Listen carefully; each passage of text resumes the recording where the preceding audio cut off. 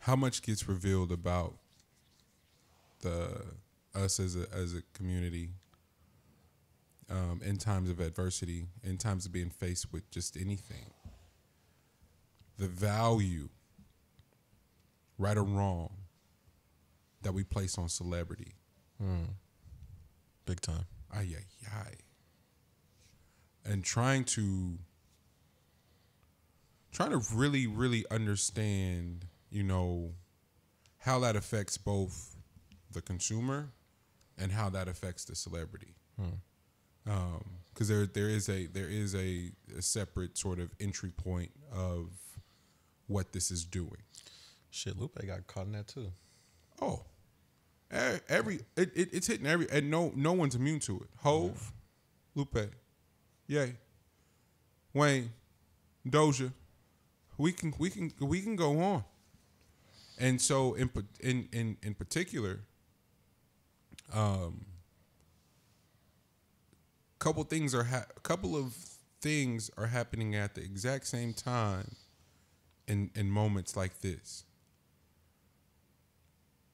The celebrity who has been propped up by the people buys into being propped up by the people, speaks freely, and is immediately goes, "Oh fuck, they made me." And the people are going, "Oh my gosh, this celebrity, I look up to him or her. I had nothing to do with this," and then go, "Oh, I don't fuck with them no more." And then as the people are realizing that they made said celebrity is realizing that the people made them, and they're both doing this at the same time. It's some fascinating shit to watch, man. Yeah. It's some fascinating shit to watch. Shit, that's a case study in itself, right there. Yo. All right. You got you and so and oh, I'm sorry. And then the last part of that, then the Don Lemons of the world and all these people get to go in on celebrities for not using a celebrity.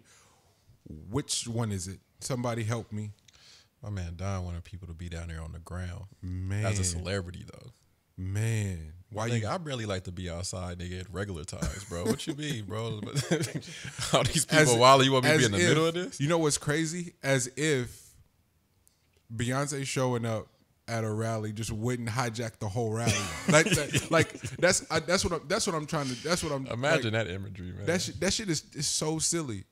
Oh, they need to speak up and show up, bruh. Niggas would have instantly, hey, you gonna perform? Not only that, the protest is gone. It gone. Because if Beyonce show up, everybody's showing up. Not even people. Hey, exactly. Hey, B, exactly what you did at Coachella. I got a megaphone and a motherfucking Bluetooth speaker. Can you do that right here, please? On the steps. That's nuts. Just stopping everybody in their tracks. Hey, can I take a picture with you? Everybody stop exactly what they're doing and go and cry. To act as if none of these things exist and like the stakes aren't higher, and that when you're talking about the access to which that they've garnered hasn't come without a severe cost. Matt Barnes made a really good point in talking about MJ and the success that he had. Those tears in episode 8 of The Last Dance proves that if he could do it all over again, he would do it completely different. It proves it. He got his shit together and had a little machismo at the end, but the fact that bruh broke and cried means that he would do it extremely different than the way that he went about it. I'm almost certain that there are things that Hove would do differently, that Ye would do differently. But for us to act, and then let's also not make a false equivalent of celebrity and like wealth either. Like it's a dangerous sort of game. They're as close as they are. They're extremely different. But the type of wealth we're talking about is a tad bit easier to attain with celebrity. Just leveraging it the right way, and the stock that we've placed into, like, we're all culpable in this process of creating billionaires who have leveraged their celebrity. Did anybody press Bezos? Fam is chilling. He ain't been nowhere to be found. Boy. He low. Amazon is super thriving. Amazon Prime orders was back a fucking month and a half, and ain't nobody said nothing to old boy.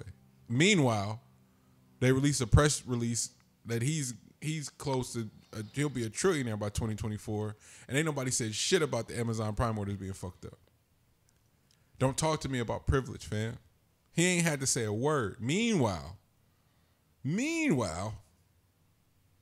you want everybody, hey, say something. No, I don't want everybody to say something, because guess what? You're not going to agree with what everyone has to say, and especially if, because for as genius as I think Ye is, as genius as I think Hove is, as genius as I think Wayne is, these aren't the niggas I want to hear from right now, man.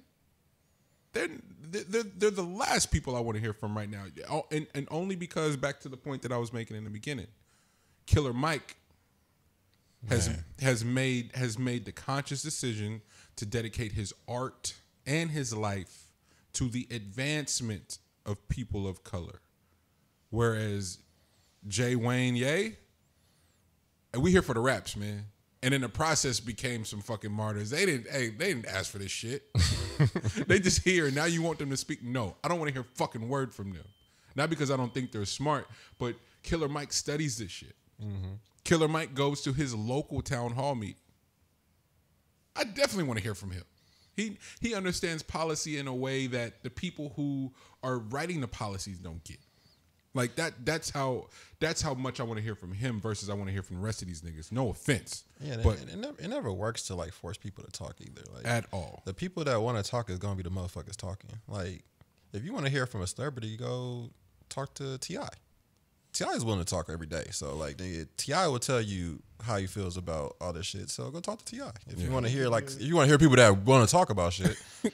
My nigga, like, instead, like, just sub out talking to Wayne about this and just insert T.I. And then like, okay, so now if you want to hear a celebrity standpoint, he's on the list of niggas we absolutely like. Wayne and them are on the list for a different reason, but Tip is on the list for a completely different reason. Like, bro, please stop, man. You made urban legend, bro. You made trap music. Please don't say he is willing to give his take, okay? Oh, man. And give you a new word out of the dictionary. At the same, watching his stepdaughter do the impression of him is the funniest shit. So I wanted to talk about that too, because it's like my favorite part is either when the cats or their family is in on the narrative that exists about them. Like to me that's the funniest shit. So it's like the world has this joke of T.I. just using big words for no reason, but the fact that the family's in on it too means that it reaffirms why I fuck with T.I. because that means he's laughing at himself too somewhere in there. Well, she also saw the transition too, because that had to be a wild switch up. A wild switch up. we kind of know it, but like she for sure was there for it. She lived it. Yeah, that's amazing.